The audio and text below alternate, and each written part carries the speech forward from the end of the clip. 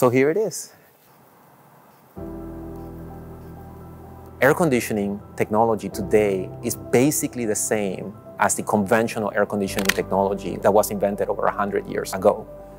So it's ripe for a disruptive change to come about. My name is Daniel Betts. I am the CEO of Blue Frontier. Air conditioning is the fastest growing use of electricity in buildings across the world. And it is also one of the fastest growing markets for building equipment around the world.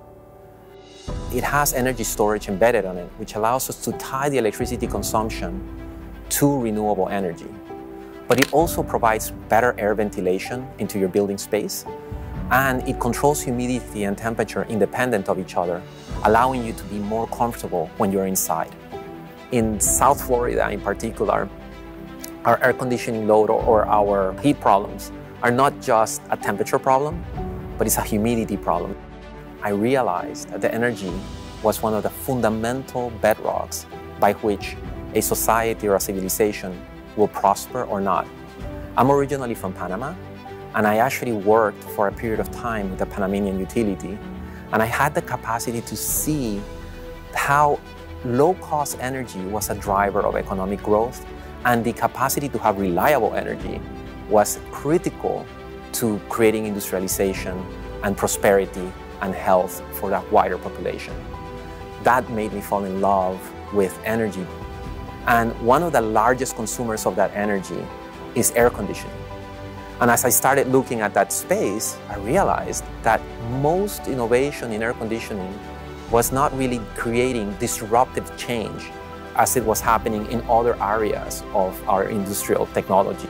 This is a commercial grade air conditioner, and this is the amount of sound that it makes. We're bringing this to market first for commercial buildings. Buildings use multiple air conditioning units to cool down their spaces, and the way that they have to cool them down because of the vastness of the space is complex.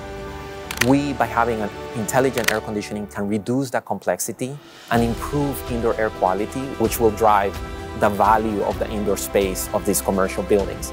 And also, it allows us to drive economies of scale faster because every building has multiple systems, and every building owner in the commercial building space tends to have multiple buildings. The system, again, is not just better from an energy standpoint, but it's also better from an environmental standpoint and also from a comfort standpoint. Blue Frontier is revolutionizing air conditioning. And in doing so, we're addressing the most important blind spot in the building technology space and in the utility space to arrive at carbon emission goals within the next 30 years.